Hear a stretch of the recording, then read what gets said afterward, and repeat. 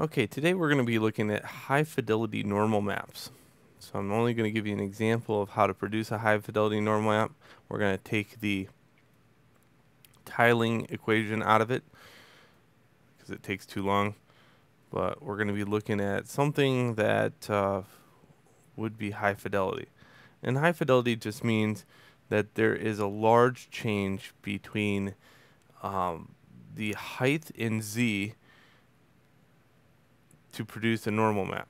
So let's say if it was brick, brick would go really deep into a Z factor. I got walls though. Hold on. I got something that's even deeper than that.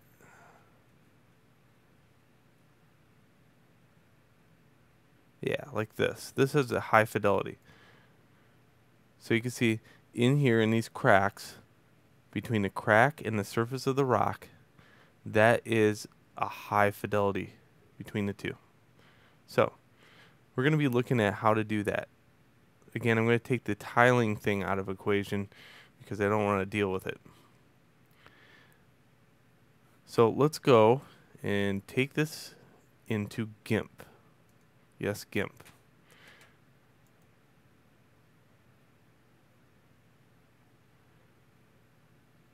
And I'm going to take it and close out all if I have anything open.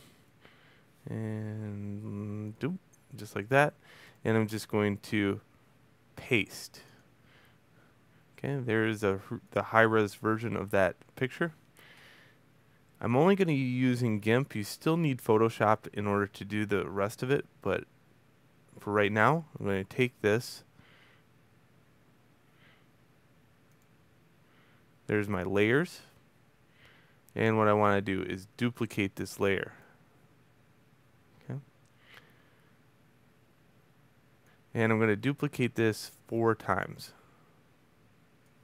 Plus 1 being my master layer. Okay.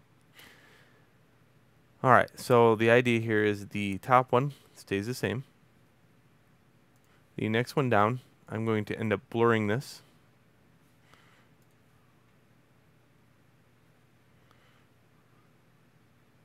Okay.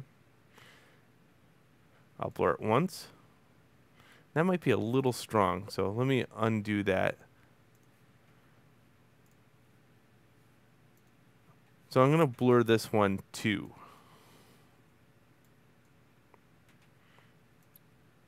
Okay. In this one, I'm going to blur that twice. Okay. And this last one, I'm going to blur like 3 times or 4.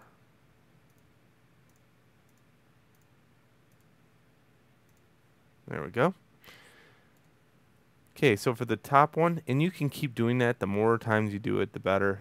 And you'll get more and more depth in your normal maps. So for this one, for instance, I'm going to go map, normal map.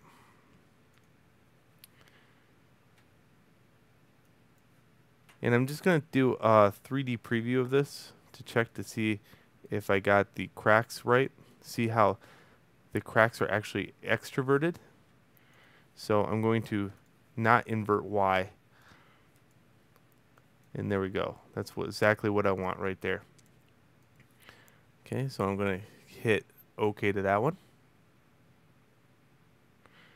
That doesn't look right here though. So let me undo that one more time and invert Y. So they should look like cracks.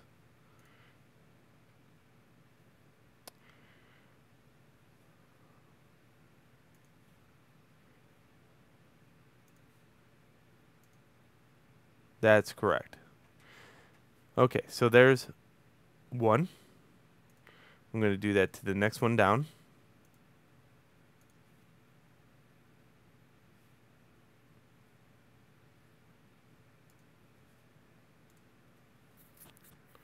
I'm going to do that to the next one down.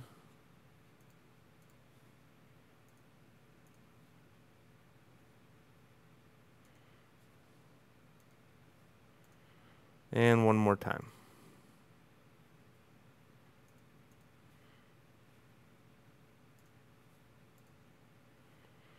Good. I'm going to save this whole mess as a Photoshop file and go into Photoshop. So unfortunately, you still need Photoshop in order to do the rest. GIMP does not handle a couple features.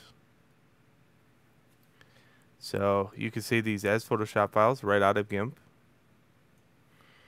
And we'll call it High Fidel Example. I'll stick this in Color Bake. And then I'm going to open it in Photoshop.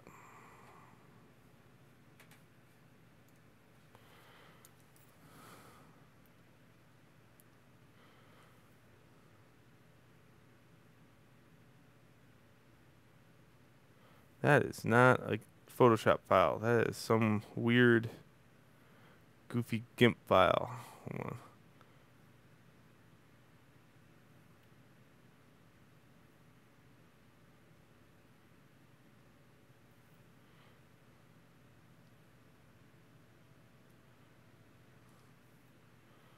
That's why I love this document or this program so much. It is free, and if you can get used to its quirkiness, I guess it's alright. But yeah, I like my Photoshop. I just wish Photoshop had a NVIDIA normal map generator. For Mac, it does not. So that's why I have to use GIMP. Okay, so here's what we got. Here's level 1. Here is level 2. Here's level 3. And here's level 4. Okay? Now it gets blurrier and blurrier. Well, what I'm going to do is take my first one and capture some of the color in the blue region. Okay, so I'm going to grab my paint bucket tool, grab some blue, go down here, make a new layer, and fill that with that blue. Okay, I'm going to set the top one to overlay. Next one, overlay. Next one. You can see these bright blue things appear where, see this blue right here and this pink? That's stating that it's a very high map. Alright, good. Now I do like to fix these up a little bit. First off, what I like to do is take it and filter, sharpen, unsharpen mask. And I'll say this is about 11%. Okay, the next one down, filter, sharpen, unsharpen mask. This one's going to be a little bit different. You can go maybe halfway. And this one, filter, sharpen, unsharpen mask. I want this almost full. And the next one down the same.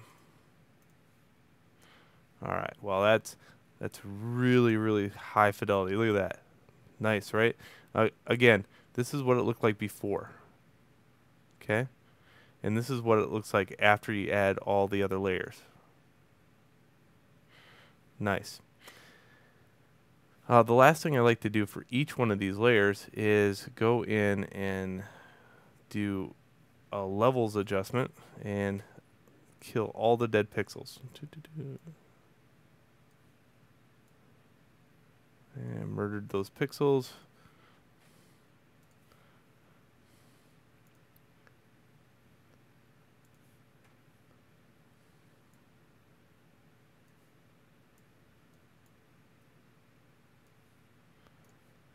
Yeah, and this is the boring part of watching these videos, is me just killing pixels. I mean, it's not like I'm actually physically doing any labor here, but it is boring to watch, I agree.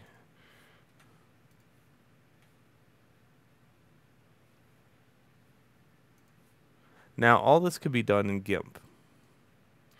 What cannot be done in GIMP that I've ever found is this next step.